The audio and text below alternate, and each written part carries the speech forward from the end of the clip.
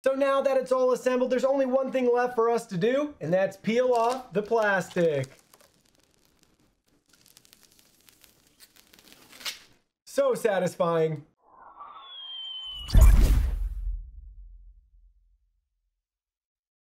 Hey everyone, Digital David here. Today on this episode of Newegg Now, I'm going to show you guys how to build a computer step by step. Shout out to Cooler Master for sending us some great products to use in today's build. If you're interested in anything that you see here, the links to them will be in the video description below. Now let's go ahead, let's get started. So you can see I got all the parts and pieces prepped. This will help us as we assemble everything in stages.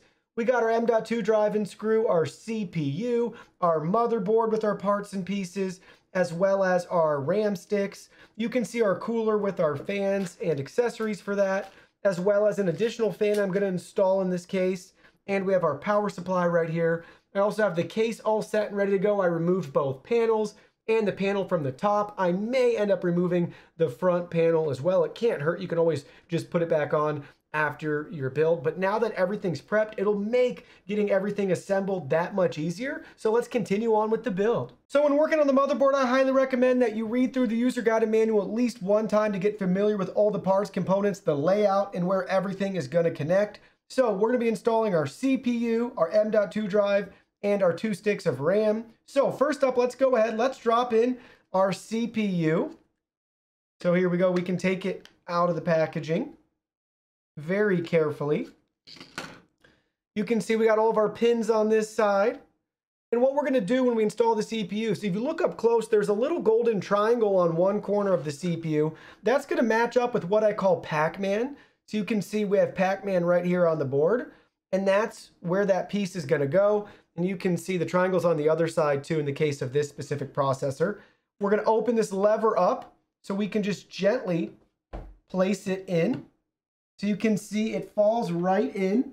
Everything's lined up perfectly. And then we just take this little lever and then we tighten it back down. So there we go. We just successfully installed the CPU. Now let's go ahead. Let's work on the sticks of RAM.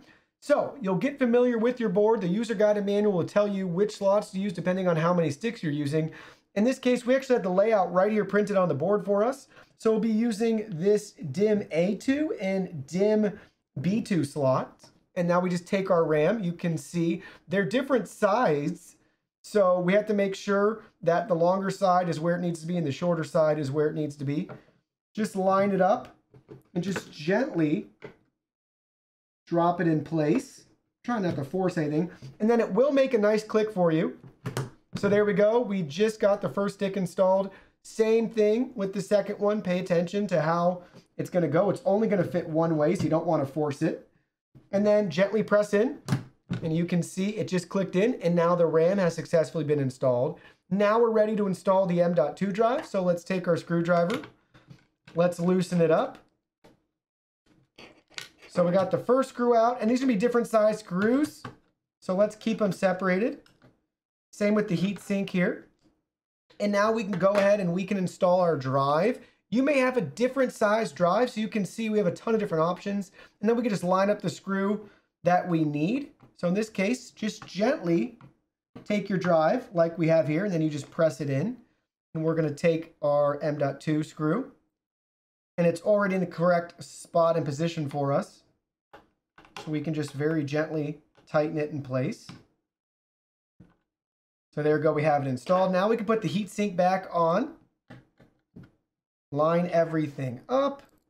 Take our screw. Gently tighten it back down. Same with the other piece. Just line everything up and screw it in place till it's nice and firm and snug in place. So there we go. We have the CPU installed, our RAM, and our M.2 drive. On this board, we have another spot if we want to install another M.2 drive. You can do that right here. We also still have our I/O shield. We need to make sure that we don't forget this. Depending on the quality of your motherboard, you may have this separate or it's already integrated. I prefer to have the integrated ones because a lot of times I will forget to get this installed. So when we prep the case, we're going to make sure to install our I/O shield. So for the cooler, the first thing we're going to do is we're going to install the fans. Pay attention to how everything's going to be laid out with your build. So for me, what I envision is it's going to look just like this on our CPU. So these lines are going to be on this side. This is going to be routed out and through to the back side of the case. This will be positioned like this, right? So this will be mounted to the top of the case. This will be on our CPU. So with that being said, with this layout, we want to make sure our fan wires are going to be pointed that direction too. So you're going to take your fan with the Cooler Master logo and branding. That's going to be face down. And I want our cables to come out and down and around right here. So we're going to drop both of our fans in place, just like you see right here. We're going to line up the holes. And then we're going to take 4 of these per fan, drop them in place, and tighten them down. So you can see we got both fans successfully installed. Now it's time to install the 2 brackets for our AMD CPU and the 4 included screws. So we're going to take one bracket, we're going to install it right here and use 2 of those screws. And we're going to take the other bracket, we're going to install it right here and use the other 2 screws. So there we go. You can see how we have everything installed. So the screws go in through the bottom, and then you can see the bracket on the top right there. Pay attention to the layout where we have both of them installed. And again, visualize how that's going to connect on the CPU with the 2 brackets that are already on our board.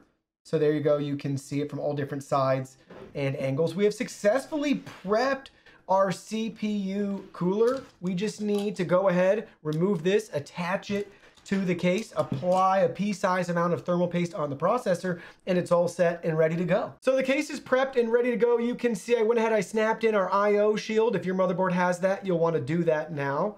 I removed some extra panels on the back side too, right here, that was covering up our cable management. We'll need access to all of these cables. I could remove this one, but there's also our RGB hub on there too that's connected to it. So I've left that one in place. We'll remove that at a later time when it's time to connect all of our RGB together.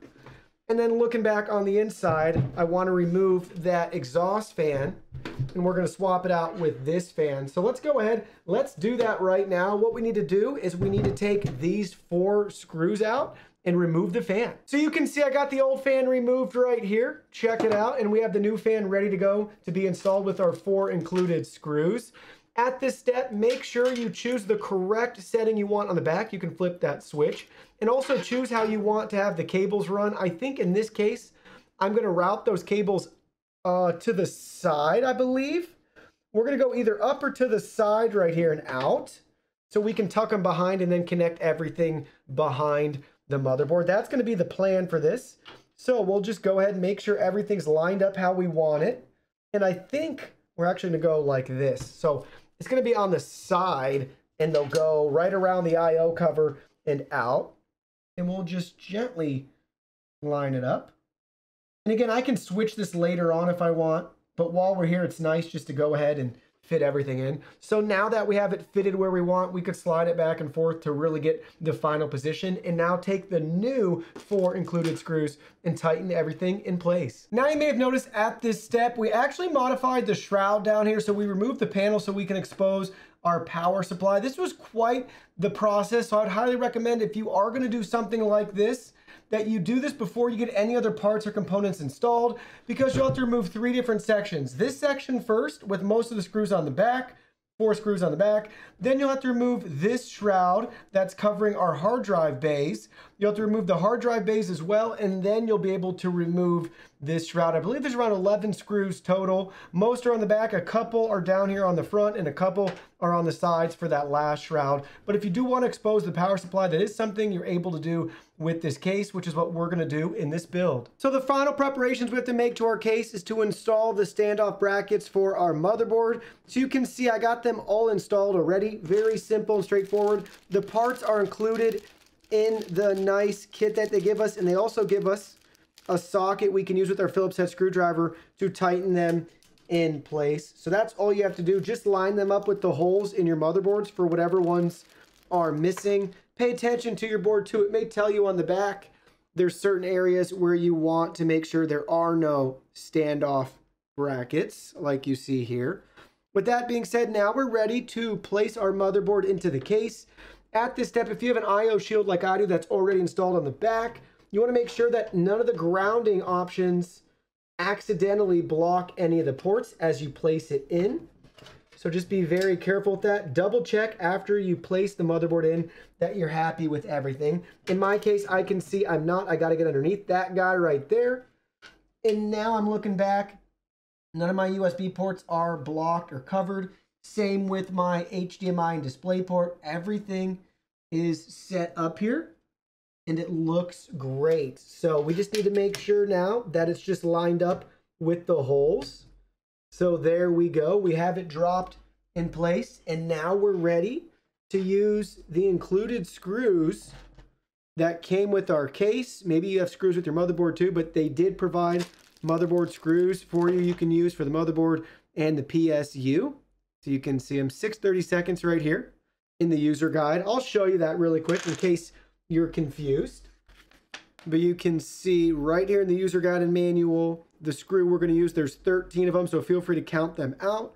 6/32, 5 screw, PSU, motherboard tray. So that's the screws you can use. So now take a Phillips head screwdriver. If you have one that's magnetized, it'll make your life a little bit easier.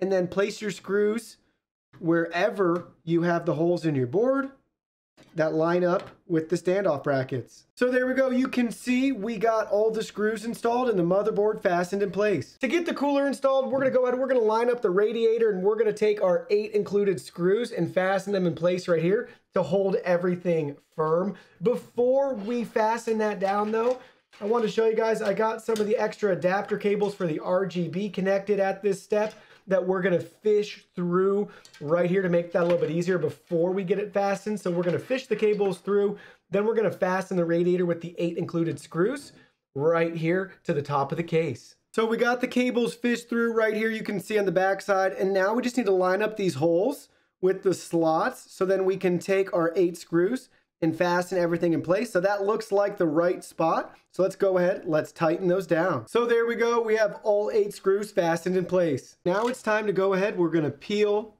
this sticker before installation. We're gonna take our thermal paste, we're gonna apply a pea-sized amount right here on the center of our CPU. And then we're gonna take this unit just like you see right here. And then we're gonna fasten it in place with the 2 brackets, one on each side right there.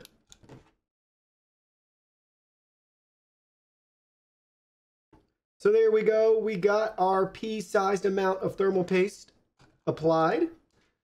And now we're going to very gently line it up, both brackets, and just gently tighten everything down in place. Just gently go back and forth. Again, finger tight, do both, alternating between the two instead of just applying the pressure unevenly on one side. And then make sure both are nice and snug. So here we go, the top one's tight, and now the bottom one is almost there. All right, there we go. That is tight as well too. Now we can finish threading all of our cables through at this stage. So right here you can see we have our CPU fan cable.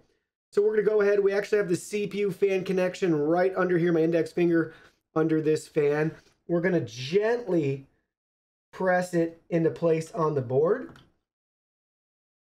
And then just slide it in and press down. So there we go, we have it connected. And now at this stage, I'm gonna go ahead, we're gonna tidy up a lot of the other cables from our IO and our front panel header on the board before we get into our power supply unit. This will just help make everything a little bit smoother and easier for the rest of the installation, so we're just not overwhelmed by wires. So looking at the back of the board, you can already see we have a ton of different wires to go over and that we're going to connect to our motherboard right now. You can see that if you continue to add on more things like installing the power supply at this step, it can get overwhelming, especially if it's your first time building a PC. But you can see some of the different cable options we have. We have some of our RGB 5-volt connectors right here. We have some of our fan connectors. So you can see we have different options here, a lot of fans. Our HD audio, we have all of our little power pins and such for the front panel. Here's a USB Type-C header for that USB Type-C that we're going to connect to our board. This board does have the USB Type-C header. Here's another fan cable for those two 200mm fans. Then you may have noticed this actually features 2 USB 3.0 cables, so we have 4 USB ports on the front panel, but our board only supports 1 USB 3.0 header. So in our case, we're just going to install one of these and the other 2 USBs will not be usable with this specific motherboard, but we could always add a PCIe expansion card if we wanted to pick up another USB header to get that installed. But now we're going to go ahead, we're going to push these back through these grommets, and we're going to get everything connected to the board. So now I wanted to show you guys up close everything that I've connected so far. The first one you can see CPU fan right here. That's from the cooler. Then you can see we got two of our system fans connected right here. Both are routed through the back. The first one we have connected is the included splitter cable we have that's going to connect two of these fans up here around the back side. Then you can see USB Type-C's connected. Further down here, we have our JFP1, you can see in the corner. That's going to be our hard drive LEDs, our power switch, that sort of thing. So just refer to the user guide manual for the correct layout. Then you can see we have our J Rainbow plugged in. That's going to be our addressable RGB hub. We have another fan plugged in. That's going to be a fan splitter for the two 200 millimeter fans connected through the backside. Here's our one USB 3.0 header. Here's our USB 2.0 header that we have connected to our addressable RGB hub.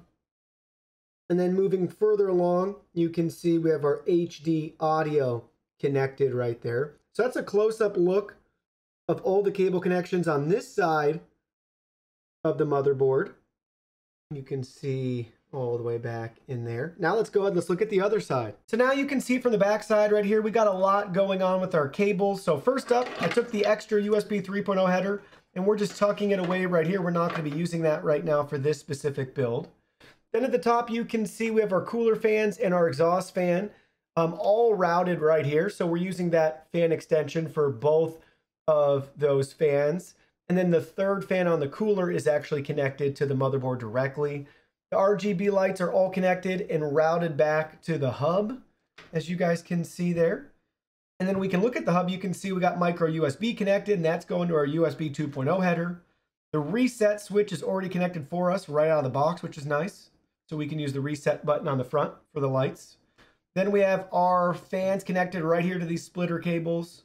And then we have our ARGB in, and that's going to the motherboard itself with that J Rainbow 1 connector. So eventually this will all get tidied up and tucked back on to the case. Now let's go ahead, let's get the power supply installed. So on the power supply unit itself, you can see I went ahead, I already connected all the cables that we're gonna be using for this build. So we have our CPU power cable, we have a PCIe power cable for our GPU. You can see we have our main motherboard power cable as well connected.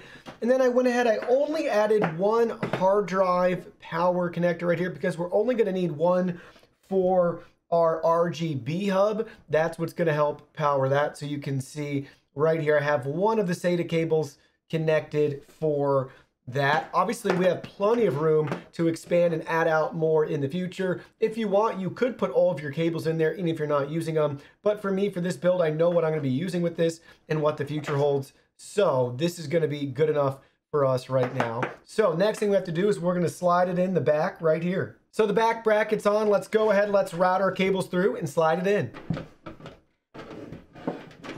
Now that we have it in, we can fasten it back in place. Now it's time to route the cables up and through and connect it to the motherboard. So now looking at the motherboard in the front of the case, we can see our CPU connector right there.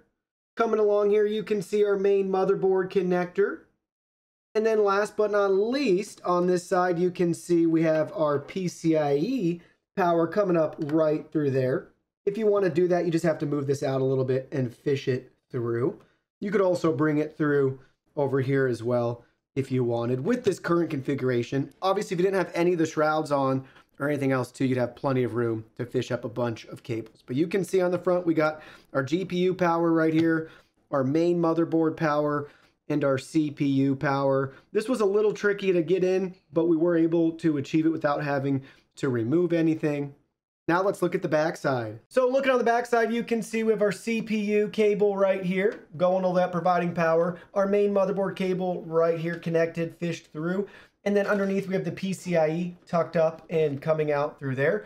And then lastly, you can see here's our SATA power connector as well, powering our addressable RGB hub. Now it's time to install our GPU. We're going to install it in this first slot right here. So we have to prep our case and we need to remove these two covers right here to make sure it's going to fit with the back plate that we have for our GPU. So we need a Phillips head screwdriver to remove these two covers. Now you can see the two covers have been removed, so we can take our GPU. We should be able to line it up like so and just gently snap it in place so you can see it just fits. And here we go. We have our PCIe power cable right here that we can pull out some extra. We're going to need a little bit of extra, and then we can bring it around.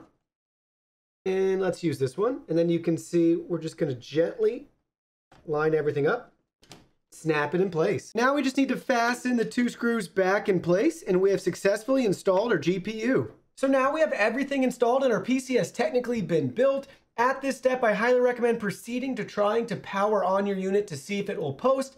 I don't recommend managing your cables just yet, because if it doesn't post and you spent all that time managing your cables, well, guess what? You're going to start taking stuff apart, troubleshooting, diagnosing, and everything else. So I'd highly recommend at this stage powering it on to see if your PC will post.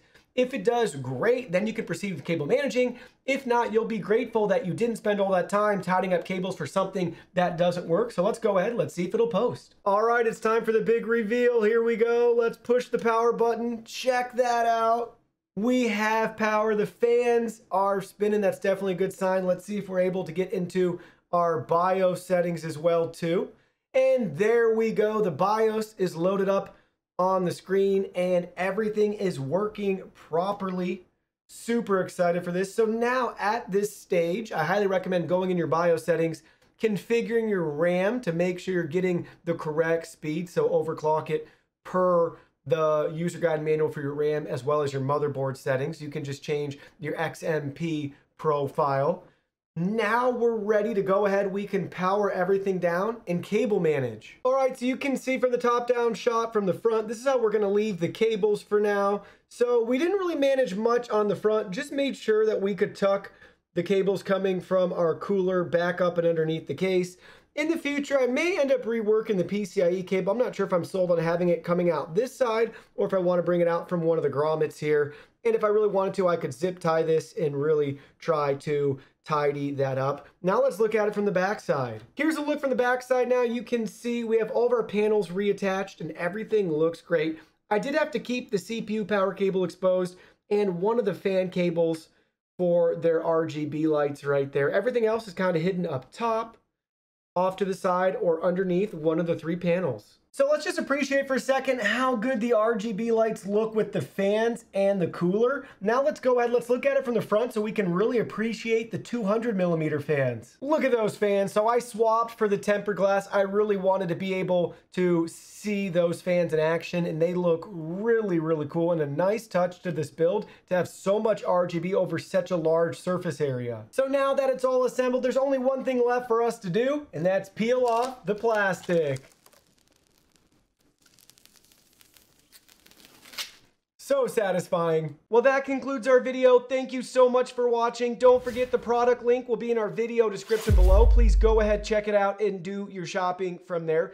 Any purchase made through that link helps support our channel at no additional cost to you. So we're really grateful and thankful for all of your support. While you're at it, can you go ahead and hit that like button for us? And subscribe to our channel. We have new content coming out daily, and we don't want you to miss anything. Please go ahead and give us a follow online and make it a clean sweep. Facebook, Twitter, Instagram, Twitch, TikTok, Discord. You can message us on WeChat, check out our website, and join our free newsletter. Thank you guys so much for being here. Don't forget new content daily, and we can't wait to see you in our next video.